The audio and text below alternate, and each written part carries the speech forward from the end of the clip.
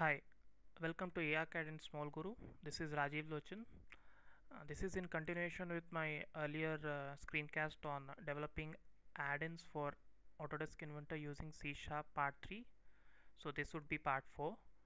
In our earlier screencast, we had just developed a form which was something like this. We just had a file name and submit button. Clicking on submit button would get you the file name of the open assembly.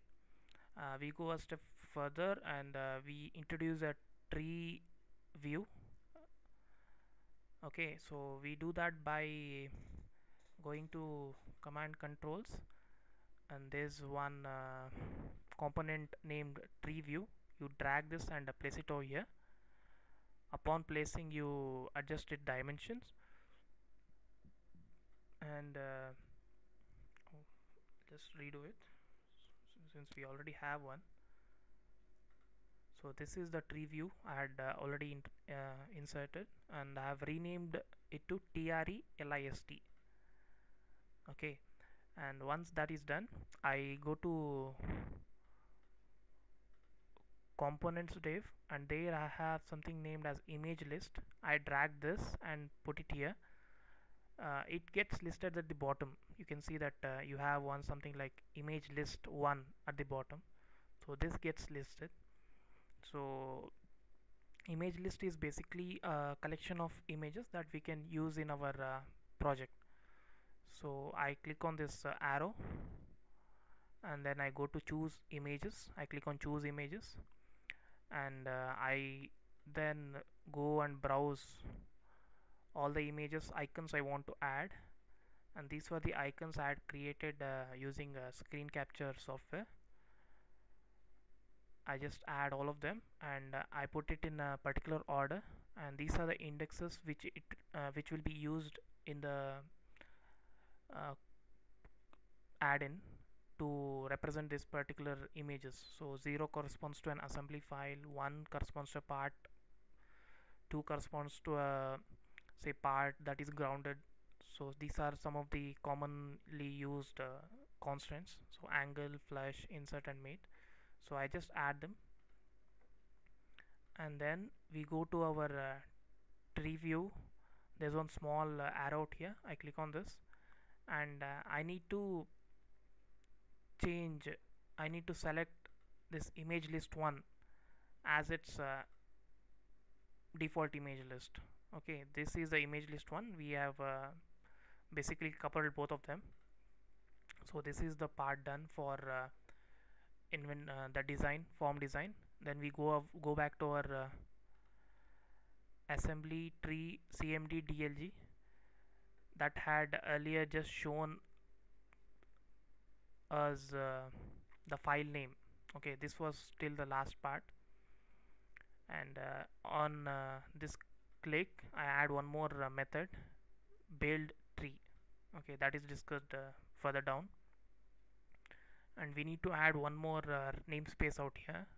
We'll be using system.collections, so that is also added here in assembly tree CMD DLG.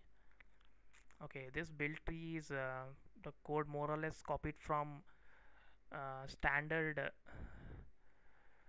there's one example standalone server that gets shipped with Inventor, so you can go through that code and you can try to reproduce the code here. So I'm more or less doing the same thing, and yeah, this much is pretty much common. Get components is also there in it, but only thing is I've added one more factor. Like if it is grounded, it should have a different image that has been added, and also I have added something named as get constants. These are the method I have added. So get constants is like it goes through each and every constraint, and then it will classify the constant types according to the constraint. Basically it compares whether it's an angle constraint or flush constraint or so on and so forth, and then yeah, it just adds to the tree view. So I've already built this. Once it is built, you right click and then say click on build solution. Since I've already built, I will go to Inventor, and I need to restart Inventor every time I build my code. So this is okay. I'll start with an arm assembly. So in our assembly panel we have our assembly tree. We'll go to assembly tree, and clicking on this we get a form. I hit submit. So basically it gets us the file name like it had done earlier. Then it also gets us all the parts that are there along with the constants that are associated. So you can check out, like I have this pivot bushing, so it has mate 2 and mate 2 and mate 7. So here so we also have the mate 2 and mate 7. So basically almost all of this has been replicated here. So I'll just close this. I'll open our engine assembly. This is again one more assembly. I click on assembly tree, I click on submit. So basically it builds tree now. So you can see that piston which is here has also been added to this, which is of assembly type, and you can see that everything is replicated. Okay, this is a good step forward, and coming steps probably we could see what all can be done with these constants, and let's play around. Thanks for watching.